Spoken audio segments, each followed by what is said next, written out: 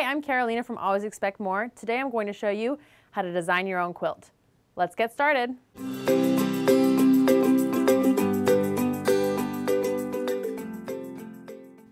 To design your own quilt, you'll need some paper. You could use blank paper, but I prefer graph paper, a pencil, some markers, colored pencils or crayons, and some inspiration.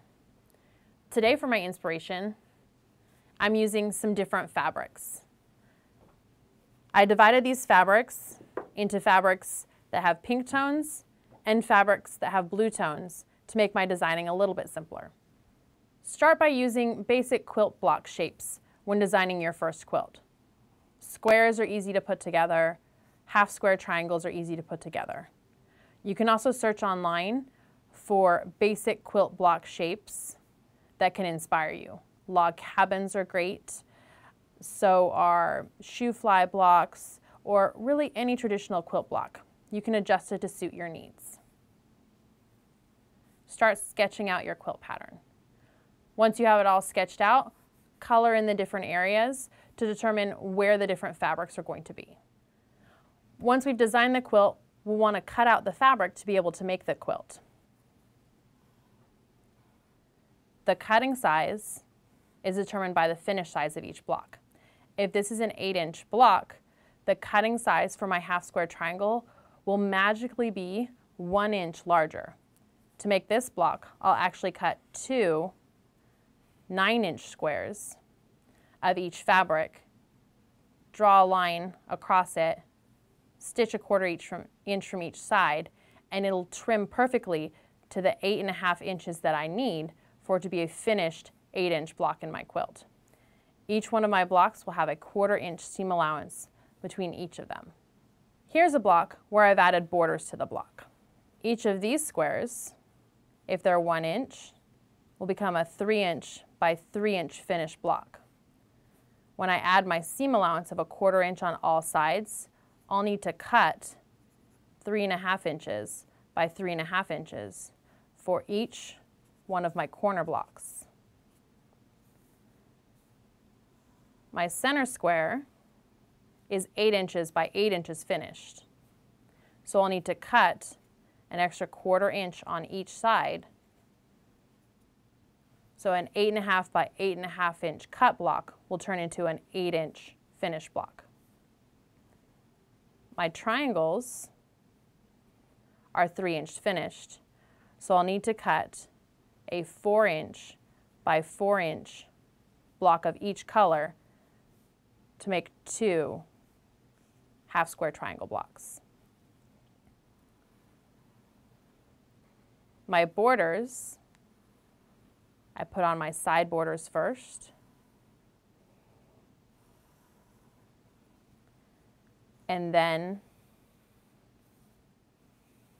my top and bottom borders.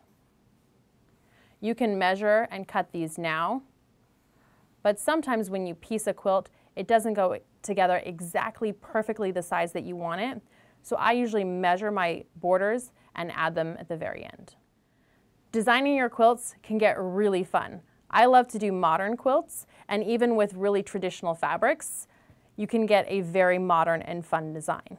This quilt uses a lot of the blocks that we already talked about.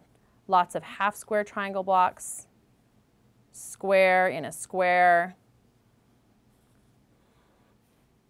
and regular square blocks. To put this quilt together, we need to decide where our seam lines are going to be. We can stitch this line to put the 2 halves of the quilt together. Now we just keep breaking it apart.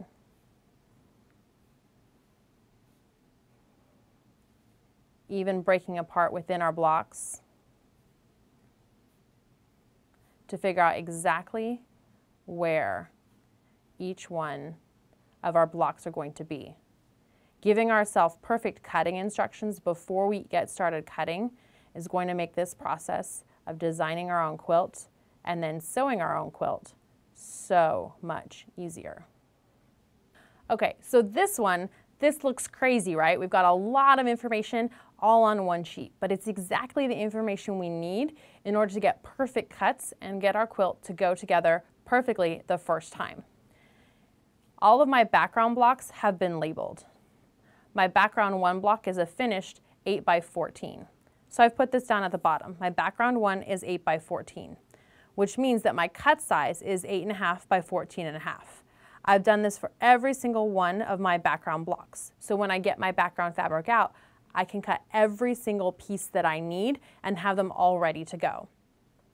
When you have lots of different sizes of similar fabric, it helps to label them. I like to use a little blue wet erase marker to mark my fabrics, but you can also use Post-its and pin them on to each one of the fabrics so that they don't get lost after they've been cut to the perfect size. There's nothing more frustrating than sewing in a piece that's just wrong. I've also done the same with each one of my blocks.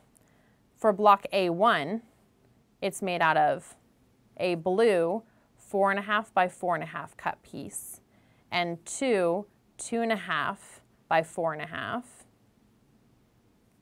and 2.5 by 8.5 inch pieces. My block A2 is 4 half square triangles. So I'll need 2 5 by 5 inch pieces of the blue and 2 5 by 5 inch pieces of the pink.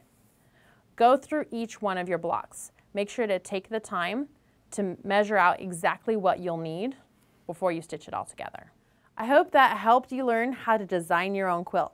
Be sure to give this video a thumbs up if you enjoyed it, subscribe to this channel for more crafty awesomeness, and check out the details below.